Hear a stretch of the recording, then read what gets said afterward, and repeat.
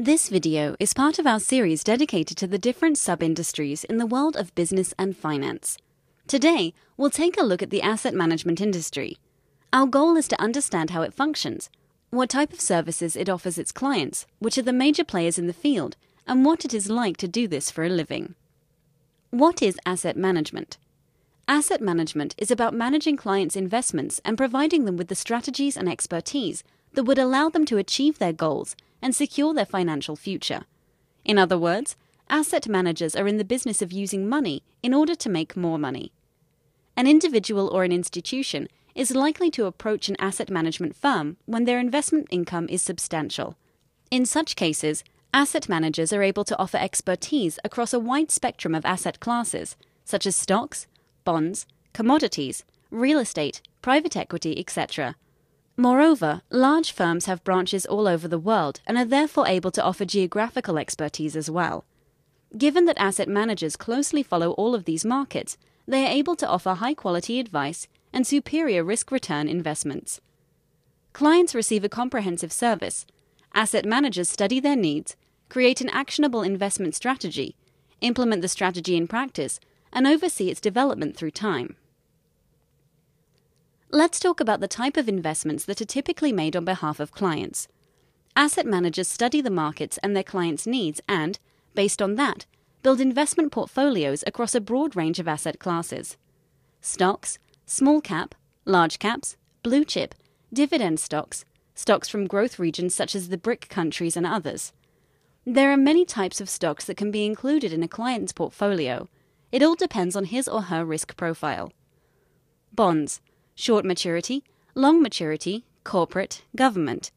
Again, there are many types of bonds that can be included in a client's portfolio.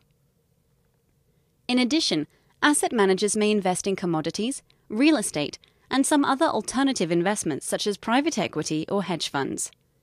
Each of these asset classes is part of the equation that determines how to allocate a client's money. The art of this profession is to maximize return without assuming excessive risk. What roles are available in asset management? There is a wide range of roles within an asset management organization. The sales force is responsible for establishing client relationships and understanding clients' needs. Portfolio managers, on the other hand, are the ones who are ultimately responsible for making investment decisions. In order to make informed decisions, portfolio managers use the input of the research department, where people with specific industry, product, or geographical expertise can be found. Each of these positions requires a specific skill set, which means that you can choose a role that best suits your personality traits. Leading firms. The large players in the asset management industry are indeed very large. There are several companies whose assets under management exceed $1 trillion. Some of them are pure investment funds, BlackRock, Vanguard, State Street, Fidelity, while others are arms of the large banking conglomerates, Goldman Sachs, Deutsche Bank, UBS, BNP. The largest firm in the world in terms of assets under management in 2015 was BlackRock. Work hours and compensation. The hours in asset management allow you to have a better work-life balance than most investment banking and consulting jobs. People work hard, but 16-hour workdays are very, very rare. Compensation is more or less aligned with that which the market offers to entry-level investment bankers. According to Payscale.com, the popular salary-sharing website, the average pay for asset managers in the US is $60,000, while entry-level investment bankers are paid approximately $62,000. In the UK, on the other hand, the gap appears to be wider, as an entry-level asset management analyst is paid £34,000 annually, while first-year investment banking analysts receive £40,000 to £45,000.